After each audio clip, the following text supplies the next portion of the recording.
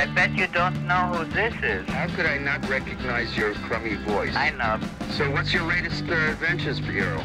While well known among some, probably should be better known.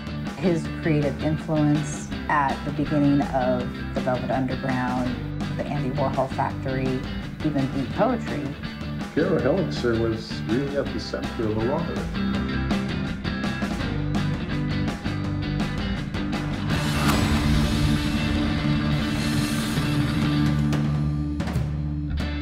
Growing up without a father probably had a bigger impact on me than I realized.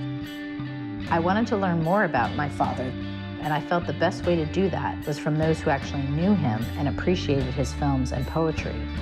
I think Piero felt that the sort of success he deserved was eluding him. He unfortunately had some rough years. He saw a lot of things that John should not have to see. I think art was a form of therapy for all of Piero's early traumas.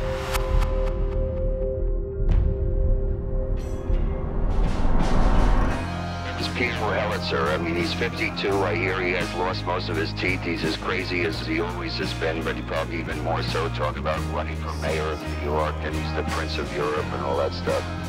I got the sense that my family was protecting me from him. Why did you ever go away? I hope and I know you will be back soon.